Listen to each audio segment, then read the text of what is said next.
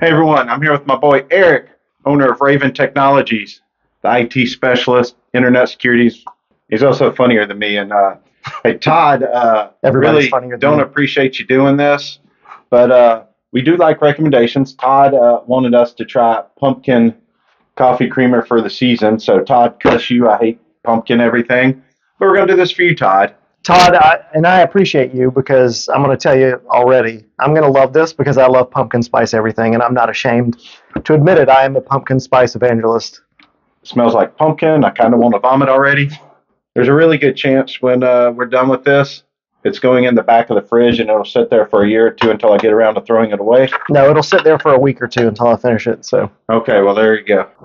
In my dad, no matter what, you'll always have good looking children mug.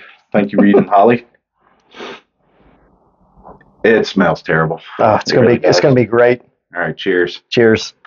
Happy fall. Happy spooky season. Happy fall. Halloween, Thanksgiving, Christmas, all the pumpkin things. Oh yeah. It's like drinking a hug. Oh, I love it. It tastes worse than I thought. No, it's amazing. How do you feel? Honestly, it brings out the basic white girl in me, and I have no issue with that. I also feel less like a man. Do you? Yeah. Yeah, feel less like a man. Oh, okay. Decided to go with the pink, huh? It's all good. Pretty colors. It is pretty. Pretty. Yeah. Like Well- changing leaves. What are you gonna? I mean, this is great for me, but like, what are you gonna do to make that better for you? I came prepared. We're going to make it an Irish pumpkin coffee. We're running it. I disagree. Let's see. Cheers for an improvement. No, Did that make it taste better? no, but it was worth a shot. I see what you did there. It was very punny. So, Todd, anyway, thanks for the suggestion. It makes me think of long walks on beaches during the sunset and things like that. So, Exactly. It's perfect. Todd, go cuss yourself. You're the man, Todd. Go Clemson. Go Cox. Screw Pittsburgh. All right, so let's give it a grade. So for me, my low point is the Bridgerton berries and cream, which I give like a